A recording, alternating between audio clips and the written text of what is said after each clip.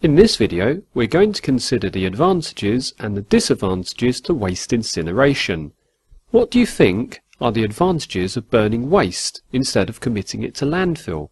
If waste is not burned, then it is likely to end up in a landfill site, which is considered to be the least environmentally friendly option.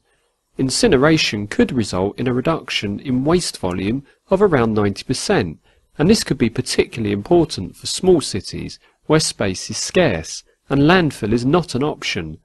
Odours and rodents that are present in other methods are not a problem when using incineration as a garbage disposal method. Nearly all of the waste that is burned could be used to generate electricity in what is called energy from waste schemes, where households and industries could benefit from the electricity or heat produced. The electricity generated could help to pay for the start-up cost of the incinerator. Additionally, the steam produced from incineration presents itself as a cost-saving energy source if recycled.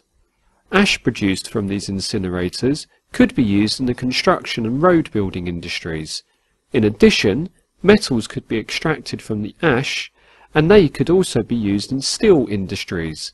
The key advantage, however, is that the production of electricity and thermal energy from waste enables us to conserve conventional sources of energy, such as fossil fuels.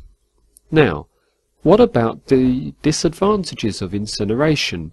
The main disadvantage surrounds potential pollutants found in the ash left in the incinerator and those that could be emitted from the chimney. These include dioxins, acid gases, nitrogen oxide, heavy metals and particulates.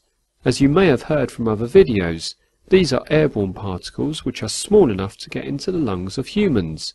They cause and aggravate respiratory problems such as asthma. However, it is the dioxins resulting from incomplete combustion contained in the gases from the chimneys that attract the most concern. This is because they are suspected of causing cancer. In addition, these emissions could be distributed through the food chains and accumulate over a long period of time, impacting on both ecosystems and human health. As a result, many people are opposed to having incinerators built in or near their communities. Another disadvantage is the initial start-up cost to build a waste incinerator for the production of electricity, and may not be seen as a viable alternative, where cheaper waste disposal methods exist. Once built, the maintenance of the machinery could be costly.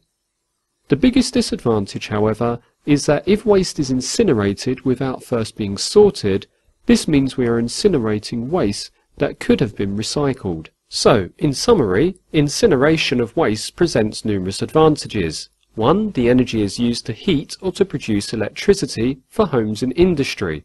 2. This method reduces the need for fossil fuel consumption. 3. The ash produced can be recycled for metals used in the steel industry. And finally 4.